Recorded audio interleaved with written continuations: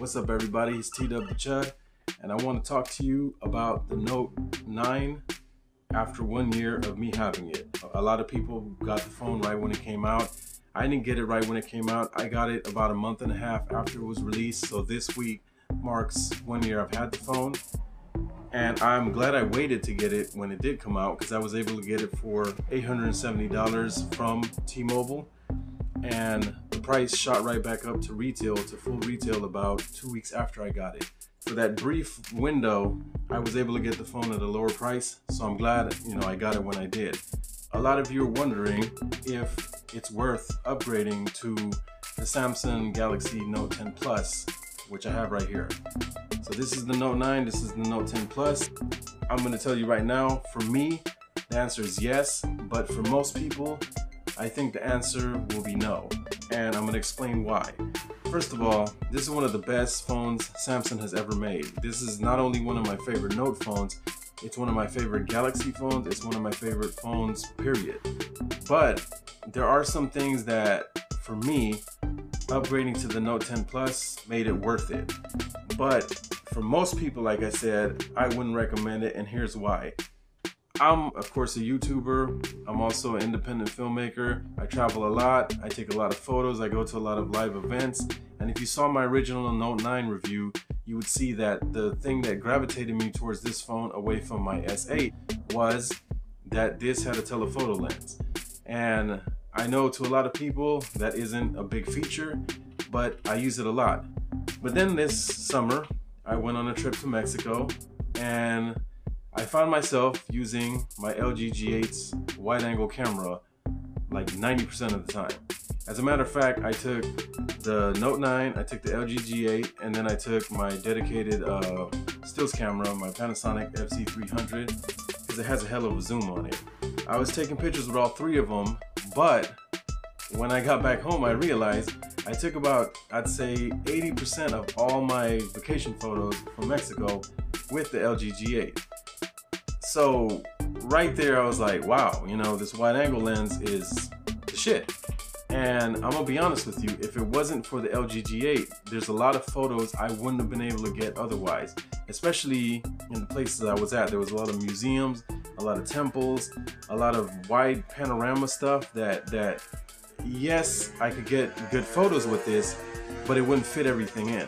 So the LG G8 made it very simple, and even my Panasonic FZ300, the lens is wide, but not that wide. Every one of these cameras has a different purpose, and in my toolkit, they all serve different needs. But for cell phone reasons, this is my phone. I don't have my SIM card in my G8. I have used it during the trip and other times here at home, but my SIM card basically stays in my Samsung Galaxy Note 9 because I love this phone. As a phone, as a productivity tool, this phone is the shit. And 1 year later, it still is. I'm the kind of guy, though, I want it all, like Freddie Mercury, and I want it now. So, to solve the dilemma of, okay, how do I get the wide-angle lens that the LG G8 has, which I love, but also the telephoto lens, which gravitated me towards this phone to begin with, but also this puppy right here, the S Pen. Something I have fell in love with, and I don't think I can rock another phone ever again without one. That's how much I like this thing. I use it for editing, my photos, my videos, for writing notes. I'm a writer, I love to write. So to me, it's not just like a whatever thing, it's not a gimmick, it's something I actually do use. I'm a note-taking motherfucker. And again, I'm a writer, I write scripts, I write just for fun, as a therapeutic process. Anyway, writing's my thing. So the Note has been my shit. Like, I'm sold on it. Also, the S Pen that you can use to take a selfie, I used that a lot on the trip. When I got back home, the Note 10 and the Note 10 Plus was announced. And of course, they added ultra wide angle lens, just like they had on the S10 series phones. If you're in the market for a 2019 Samsung flagship phone, I would recommend, and you don't care about the S Pen, you're not like me where it's something you're gonna use all the time, and it's like a whatever thing, go for the S10 Plus. Great phone, the prices come down, it has killer specs, and in many ways is better than the Note 10 Plus, aside from the S Pen. It has things that even the Note 10 Plus doesn't have, like the headphone jack, and we're gonna get into that in a second. If a wide angle lens isn't important to you, and it might not be to some people, I would recommend the Samsung Galaxy Note 9, because in my opinion, I believe this is going to be the last true great Note phone, unless Samsung reverses some of his Apple S fuckery that it's engaging in. But the way the high-end smartphone market is going, I don't know if they're going to reverse courses. I don't know if the headphone jack is ever coming back.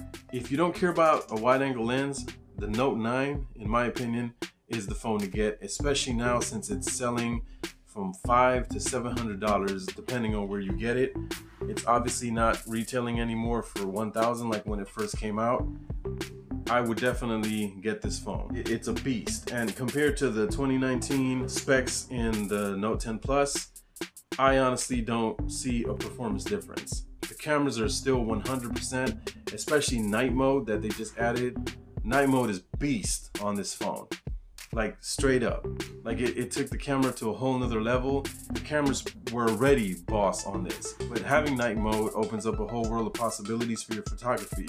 But there's nothing this phone doesn't do. It has everything. So let's talk about the differences between the two and why I recommend you, to the average user, you probably shouldn't upgrade. But if you're like me and you have certain peculiar needs, then you might want to upgrade. The first thing I wanted to talk about is design. Obviously this is a bigger phone. This is a 6.8 inch screen on the Note 10 Plus. This is a 6.4 inch screen on the Note 9. They're pretty much the same in the sense of their edge-to-edge screen displays with slim bezels. Of course, the Note 9 already has slim bezels, but the Note 10 Plus takes it even further. It truly does take it to infinity and beyond. The bezels are a lot thinner on the Note 10 Plus, so you're getting pretty much the same size phone, except with a bigger screen over here than over here. They're both big phones, don't get me wrong, but they managed to fit a bigger screen real estate in the same body size as the Note 9, which is truly impressive. And as a matter of fact, the Note 10 Plus actually weighs a little less than the Note 9, and this has a bigger battery. So that's crazy. It's crazy how within a year, how much technology has changed. They moved the power button, which used to be on the right side of the Note 9, moved it over to the left side of the Note 10 Plus. So now you have your volume rockers on the left side, as well as your power button / Bixby button. So that's another thing. They eliminated the Bixby button on the Note 9, but they put it into the power button on the Note 10 Plus, and now you can totally disable the Bixby button, which I did because I never used it. It didn't annoy me the way some people talked about it. Like on the Note 9 was here, and I rarely ever pressed it. I actually had it mapped to the Google APK camera, which was pretty cool. I do kind of miss having that map, but whatever. I mean, it's not a big deal. But those are the design changes. I will say though, it has taken me several days to get used to having the power button on this side. I'm so used to having it over here. I'm still not fully used to it, but I'm getting better. My motor memory still has me constantly reaching it for it over here. As you also know, this one's huge when it comes to design differences. They removed the headphone jack from the Note 9, so now you just have a USB Type-C and the S Pen, of course, your speaker grill. So now you gotta live the dongle life. It is what it is. I mean, I dreaded this day coming, but here we are. As far as design, that's pretty much it. The camera array, of course, on this one is horizontal, on this one is vertical. Note 10 Plus has 4 cameras, and technically there are 3 that you can actually use. One is a depth sensor camera. But you have a regular lens, telephoto lens, and a super wide angle lens. On this one you have a telephoto and a regular lens. And then of course, this has no punch hole in the screen, and this has a punch hole cutout. I'm not gonna lie, I fucking love the screen on the Note 9. I love that it doesn't have any kind of notch or hole or no pill shape design, so that's a win for me with the Note 9. When it comes to the display, is even higher. This has a 516 ppi, this has a 498, but that's just splitting hairs. I mean, they're pretty much the same screen. They're both bright and vivid. They're both Super AMOLED. They both pop and punch, and Samsung makes the best screens. I mean, they're both the shit. And watching content on any of them, playing games, it's gonna be a pleasant experience. I'd pretty much say they're tied on this. It just depends on if you want a bigger screen, and it depends on if the punch hole bothers you. Of course, I have it hidden right now with software, but even when it was on, it wasn't that big of a deal to me. If I had to pick a winner, I would say the Note 9 because it doesn't have any kind of holes. Also, the chin, the small chin on the bottom and the forehead on the top didn't bother me the way it bothers some people. So that's pretty much what it is when it comes to design and the differences. So that's that. Then when we get into hardware, we have this Snapdragon 845 on the Note 9. And then we have the Snapdragon 855 on the Note 10 Plus. This has 6 gigabytes of RAM. This has twice the amount of RAM, which is 12. This comes with 128 gigabytes of storage. This comes with 256. In day-to-day usage, going on social media, Instagram, Facebook, I don't see a fucking difference. Like performance-wise, they both operate the same to me. Even gaming, the Note 9 already handled gaming really well.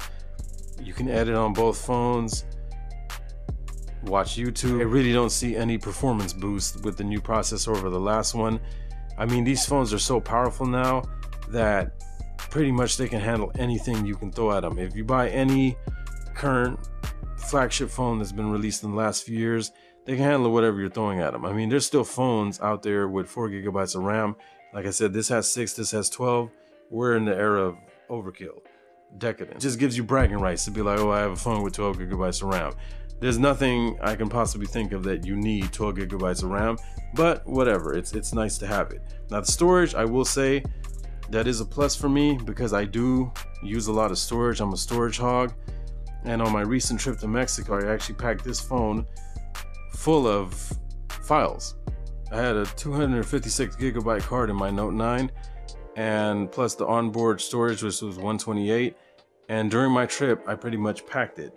I download a lot of movies on my phone. I download a lot of pornography on my phone. Not gonna front. And I shoot a lot of 4K video. I, of course, take a lot of pictures. So on my trip, I had packed this phone damn near to the brim to where I had to unload stuff. There's people out there that will never use that amount of storage. I understand that. So for the average user, I'd say what the Note 9 is offering is more than enough, especially since it has the SD card slot so you can add expandable storage. And luckily the Note 10 Plus also has expandable storage, unlike the smaller Note 10. With either one, you can't go wrong. But for most people, the Note 9 is more than adequate. They both perform really well. I have no complaints about either one. They both get the job done and can pretty much handle whatever you throw at them. Now when it comes to software, both the Galaxy Note 9 and the Galaxy Note 10 Plus are running both Android Pie with the Samsung One UI interface. So pretty much you're getting the same experience with both of them. I have mixed feelings on One UI. Overall, it's a good operating system and I like Samsung's ecosystem, but I liked it better with Oreo because with their One UI update, they killed Pro Video mode in the native camera app. And I use that a lot. It's one of the reasons I had originally bought the Note 9 so that I could shoot professional video with my phone, with my $1,000 phone. And basically with the One UI update, they took away your ability to control all your manual settings in video mode. So you can no longer control ISO, manual focus, exposure, all that stuff from within the video app. So now you have to use a third-party app to be able to get those kind of results, something like Filmic Pro or HedgeCam, Open Camera, that type of thing. And that sucks because I spent a lot of money on this phone and I expected to continue to have that feature and they took it away. Also, they made using split screen mode a lot harder, and they gave you this carousel mode, which is how Android Pie is, where you have a carousel mode just to go through your different tabs. I didn't like that at all. I like the list view a lot more. And then, like I said, the split screen stuff that One UI took away or made more difficult, you could actually fix that with this program called Good Lock, which has been a lifesaver. It allows you to use Samsung One UI on Android Pie, but bring back things like the task changer and the split screen mode the way it used to be on Android Oreo. When it comes to cameras, which is one of the things that made me upgrade to the Note 10 Plus, is the wide angle lens. I understand for most people it wouldn't be, and you gotta ask yourself what you're getting your phone for. What are your needs? I can't tell you what your needs are, and my needs and your needs are different, of course. But for me, since in Mexico I ended up using my LG G8 for over 80% of my pictures because of that wide angle lens, I wanted that implemented on my day-to-day phone. And since my Note is my day-to-day phone and my LG isn't, I use my LG G8 for filming my YouTube videos, which is what I'm using right now. I also use it for some other filmmaking projects I do because I love the manual camera modes on it. But for my day-to-day phone that I carry in my pocket, it's a Note. And that was my Note 9. But my Note 9 doesn't have a wide angle lens. And I know in my last video a year ago, when I first reviewed this phone, I ranted and raved about the telephoto lens, and I still use it. But this has a telephoto lens as well. But now I also need a wide angle lens. So the Note 10 Plus is the only place I could go that also offers me an S Pen. I looked at the S10 Plus and I almost gravitated towards that, but after thinking about it and analyzing how much I actually do use the S Pen, the Note 10 Plus was the only place I could go because it gives me the usage of the pen support, and it gives me use of the wide angle lens. Now, as far as specs go, the main camera sensor to me is the same. I know there's been a few software tweaks, but this thing, after the updates that they've given it in the last few months, they even added night mode on this. The main lenses perform the same, and night mode on these cameras are beast. They're 100. The only thing though is night mode works on every one of the camera lenses on this phone. It works on the regular lens, the wide angle lens, and the telephoto. On here, night mode doesn't work with the telephoto lens, which really sucks. But other than that though, the main lens, they both pretty much perform the same. They pretty much shoot video the same, just keeping it 100. So this is a good overall camera package. I will say though that the f-stop on the telephoto lens on here is lower than it is on here. Telephoto lens has a 2.1 f-stop on here and has a 2.4 on this one, and it makes a slight difference in low light. You get better performance with the telephoto here than you do here. So if you know that's important to you, and we're just talking like a smidgen of different. So if that's important to you, that might be worth the upgrade. But mainly the main upgrade here is that wide angle lens. Even the depth of field lens to me isn't that big of a deal. I mean, supposedly it makes portrait photos, the light focus stuff look better, but in my experience I don't really see a difference. To me, it's the wide angle lens, and Samsung has one of the widest lenses when it comes to cell phones. It's even wider than the one on my LG G8. So for me, that alone was worth the upgrade, that lens. I mean, because there's shots that I couldn't have been able to get on my trip with my LG G8 if it didn't have that wide angle lens. Like none of my other cameras could hold a candle to it. So that alone was worth it for me. I want to be able to have that access to all three of those type of lenses in my pocket whenever I'm out and about. One thing I will say though, the Note 9 wins over this camera on, and it's why I also was looking at the S10 Plus originally, is that the selfie camera is better on this phone in my opinion. Yes, it's 8 megapixel on the Note 9 and it's 10 over here, but megapixels isn't everything.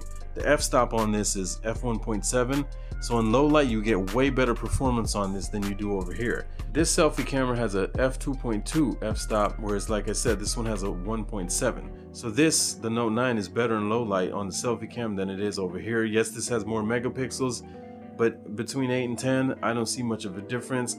This does win in the 4K department though, because it shoots 4K from the front camera. This one doesn't. I would go more with the low light though, because some of the photos in nighttime or the video with this doesn't look that great. It doesn't look horrible, but it doesn't look as good as this. So if I had to pick between the two, I'd rather pick this, even though it doesn't shoot at 4K on the front camera, over this one. Selfie camera is a win on the Note, but with the rear cameras, it's a win on the Note 10 Plus. Regardless though, the photos coming out of either one of these cameras, they're the shit.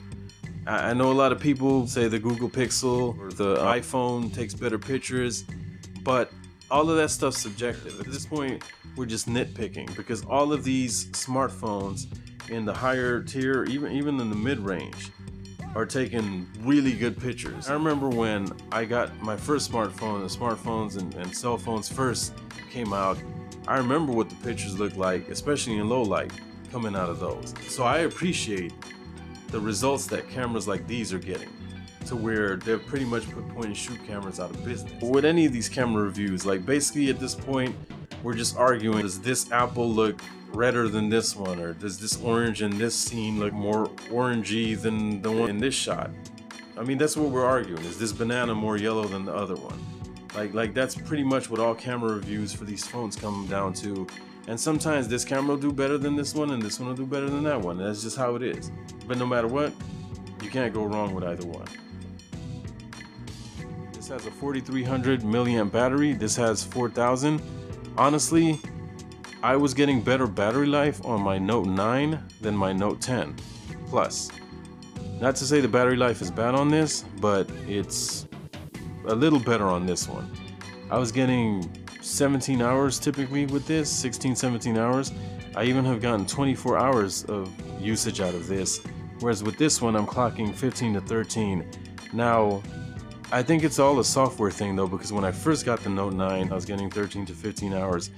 Then they did their One UI update and it got worse, but then recently it got better and I was clocking 17, 20 hours of battery time. And now, you know, with this one out the box, I'm getting pretty much what I used to get with this. So it just depends what you're doing. And screen resolution on high definition, fine high definition. Now I know, you know, a lot of people gave me shit on my last video, my Note 9 review, where I'd explained that, you know, I kept it on the middle resolution, which is how the phone comes out of the box. Why would you not put it to its maximum setting? Well, for me, I've looked at both phones and I don't see the difference between quality. I mean, you'd really have to be pixel peeping to see the difference between this setting and this one. Like straight up, I think you're bullshitting if you can see the difference. I don't. And it saves battery life by keeping it in that center setting. So I just keep it there. I'm not saying you have to do that, but for me, it gives me more battery time. So I just rock it like that. Of course, this comes with 15-watt charging and this comes with 25. This shit is fast. The charger out the box is way, way faster than this. I mean, this got fast charge, but I never felt it was super fast in charging it. But this thing is on steroids, and I can't believe they sell a 45-watt charger that's supposedly even faster. But for me, I'm not even gonna get the 45-watt charger. I'm happy with the 25-watt one that came out the box. Also, this has Quick Charge 3.0. This has 2.0 technology. As you see, both of the phones are pretty much the same. One thing I will say though, on why I believe the Note 9 is a better value than this phone, unless you're bent on editing 4K video with the S Pen on this screen and taking photos with a wide-angle lens, this phone has little things that this phone doesn't. And it's why I believe this is gonna be the last true Note phone unless Samsung changes course next year. But this phone has things that this one doesn't have. For example, like I already said, the headphone jack, the coveted headphone jack. It has the heart rate sensor, which I know a lot of people don't use. You access it through Samsung Health. I do use it. And I understand that to some people it's a gimmick, but it's a feature I actually enjoyed using. I know it's not for everyone, but I rocked it. Ba-dow. So there's no heart sensor on that one. No, you can't check your pulse or your blood pressure like you could with this one. And I use that feature. The headphone jack I definitely use. And then of course another one, which I know is a bummer to a lot of people, myself included, is there's no notification LED light. There was a LED light here. It's been on Samsung phones forever, which at a glance, you know, it would blink different colors depending on what your phone's telling you, if it needed to be charged or if there's a new message. It had that, and that was a cool feature that is omitted now on the new phone. Also, the fingerprint reader on this, the capacitive fingerprint reader, the OG type fingerprint reader, it was faster on this phone. I loved it. I loved its placement. I don't know, it just felt more natural being on the back to where I could hit it with my index finger, and it just did the trick. It was fast. The in-screen fingerprint reader on this, yeah, it's cool, but as you see, it said no match. You gotta hit that shit at the right angle and press it down pretty hard. It's not like the end of the world like some people make it to be, but it's not my favorite. I mean, I think it's better on the Note 9, so that's a feature I would definitely give points to the Note 9 for over this one. And of course, the Note 9 has an iris scanner, which the Note 10 Plus doesn't. What the fuck, Samsung? So that's another feature that was omitted. So overall, if you don't have the same filmmaking needs that I do, I think the Note 9 is the better value. If you have a Note 9 and you don't give a fuck about a wide angle lens, that's not important to you, because remember, the regular lens on here is already wide, but it's ultra wide on this. If you don't care about that, don't upgrade. Straight up. And if you don't care about editing 4K video with Kinemaster, don't upgrade. Because again, you could edit 4K video with this with Adobe Premiere Rush by Samsung or with Cyberlink Power Director on here. So you could edit 4K video on here. It's just that Kinemaster can't. So if you don't care about that, this is the phone. It's cheaper. If you have it already, I wouldn't upgrade. And if you're looking to get a Note phone, I would definitely go for this one.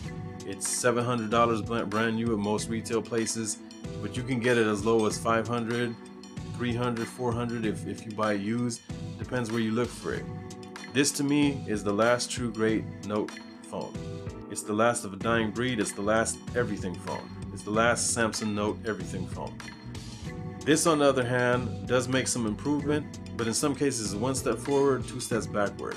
For me, I needed to edit 4K video, and my Note 9 couldn't with Kinemaster, which is the program I love. It's the program I paid for. I paid for a year, and I just love the way that app is laid out. And unfortunately, I found out that Samsung put some kind of limitation on it to where the Snapdragon 845 for some reason can't handle editing 4K and exporting 4K with Kinemaster. Now again, it can do it with Cyberlink Power Director and Adobe Rush, but not Kinemaster. The S9 and the S9 Plus, same thing online. If you look, you'll see user complaints where they can't edit 4K video on this. And this is the program I like editing with, and I like using the S Pen. So I like this program. I like working with the S Pen. So the 855 handles it, like my LG G8 handles editing 4K files with this program, with this app, with no problem. And so this is the only place I could go. This is why I didn't go with the S10 Plus, because the S10 Plus has the 855 and it could have handled this. It has the headphone jack, but it doesn't have the motherfucking S Pen. So now I can finally edit my 4K videos on this gigantic screen using the S Pen and using the software app I like to use. So everyone's not gonna be in the same situation I'm in. Everyone is not gonna get a whole new freaking phone for $1,100 just to be able to edit 4K video on a goddamn app. This app in particular, and for a wide angle lens. But for me, that's really what it came down to. But for most people, if you have this phone, I'd keep it. It does everything you need it to do, and then some. And if you're looking to get a Note phone, I'd get this one. This is the everything phone. This is the phone that most people would be more than happy with. I mean, this is a fantastic phone, and I'm gonna miss this phone. I'm not gonna lie. There's things about this phone, the design, the performance, the features, like it had everything.